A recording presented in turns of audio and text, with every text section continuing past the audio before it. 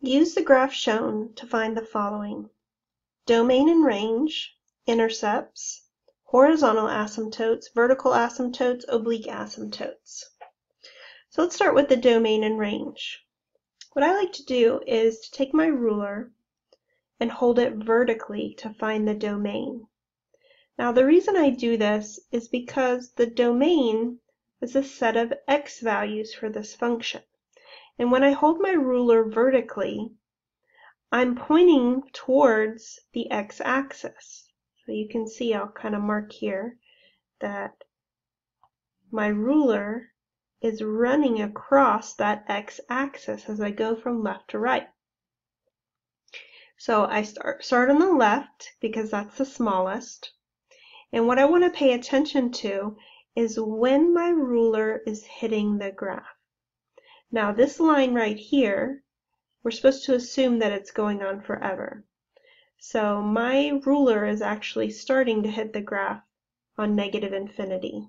The domain starts at negative infinity. And I'm continuing to hit the graph all the way up until I get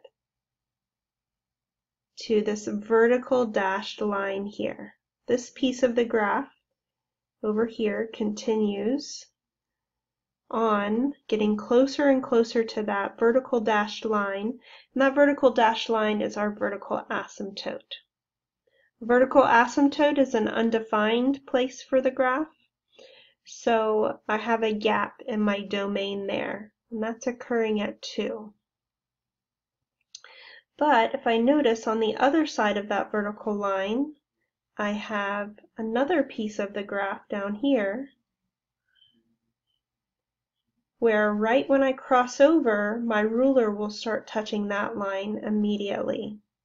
So my domain picks up right after that asymptote and will continue on to infinity. We can do the same thing by holding our ruler horizontally, and now my ruler is pointing towards the y values, which is the range. We're going to start from bottom to top, that's smallest to largest, so our range starts at negative infinity. It's going to continue. You can see on the right that it's getting closer and closer to that horizontal dashed line, and that horizontal dashed line is our horizontal asymptote. Based on this picture, we're going to take a break at that asymptote. So our y value is -3 there. And then immediately after that asymptote, you can see on the left here, the line is picking up again and goes to infinity. So our range is from negative infinity to -3 and -3 to infinity. Then we're asked to find intercepts. We have 2 types of intercepts, x-intercepts and y-intercepts. So an x-intercept is where the graph crosses the x-axis. So this line right here is the x-axis, and the graph is crossing the x-axis at this point right here, which is the origin. So we have an x-intercept at 0.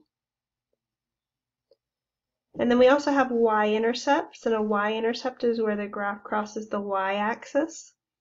The y-axis is this vertical axis here, and the graph is crossing that vertical axis in the same spot at the origin. So we have a y-intercept also at 0. Then we're asked to find any horizontal asymptotes. So we already mentioned that this line right here is marking out the horizontal asymptote. But I don't want you to just rely on that dashed line being there. Let's really talk about what a horizontal asymptote is.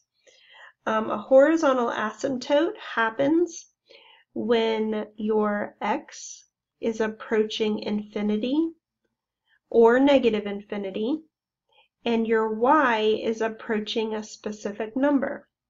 So I can see on this piece of the graph, my x is going towards infinity, and my y is getting closer and closer and closer to this dashed line, and it's never going to reach it.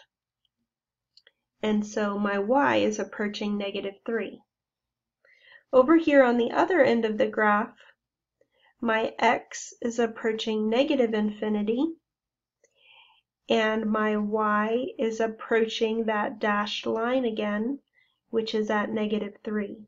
And so that's a definition of what a horizontal asymptote is. So when x is approaching infinity or -infinity, and your y is approaching a specific number, in our case -3, you have a horizontal asymptote at that value, y equals -3. Not at that value, but along that line, y equals -3. So then I already mentioned earlier that we have a vertical asymptote that's happening right here. And I don't want you to rely on that dashed line. I want you to really understand what that definition means. So a vertical asymptote happens when your x is approaching some number and your y goes to infinity or -infinity. So for this example, I'm looking at this piece of the graph right here, and my x is approaching the value of 2 from below 2, and my y is approaching infinity. And so that's following the definition of what a vertical asymptote is. If we also look on this piece of the graph, we can see that my x is approaching 2, this time from above, and the y is approaching -infinity. So this is also following the definition of a vertical asymptote. So when that happens, we say that there is a vertical asymptote, and it occurs along the line x equals 2. And I got 2 from using that value that x is approaching here. And then finally, it's asking for oblique asymptotes. And for this example, we don't have any oblique asymptotes. An oblique asymptote would be if you had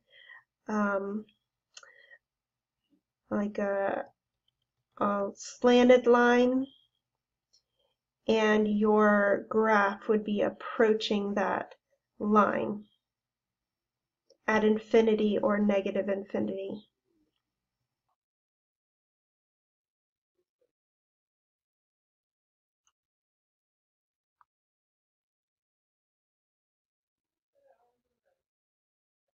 Thank you for checking out my videos. Have a great day.